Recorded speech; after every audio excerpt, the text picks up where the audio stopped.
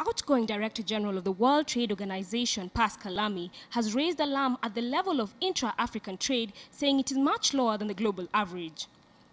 The bulk of Africa's trade is with Europe and America, and only 12% is with other African countries. By comparison, 60% of Europe's trade is with its own continent. The organization said improvement of the region's infrastructure and the harmonization of customs standards would enhance intra-African trade.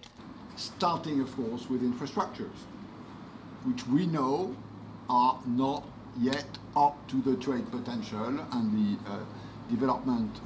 economic development potential of this region. African government must also reduce the cost of doing business so as to spur investment and boost trade in the region. The big challenge for us in East Africa is reducing the high costs of doing business across borders. Among the biggest bottlenecks is a chronic corruption that sucks crucial monies from African governments. The East African community was lauded for being ahead of the curve in terms of facilitating trade, and the WTO boss urged the community to step up efforts so as to boost trade and create wealth for citizens. Adelaide Changole, KTN Business Today.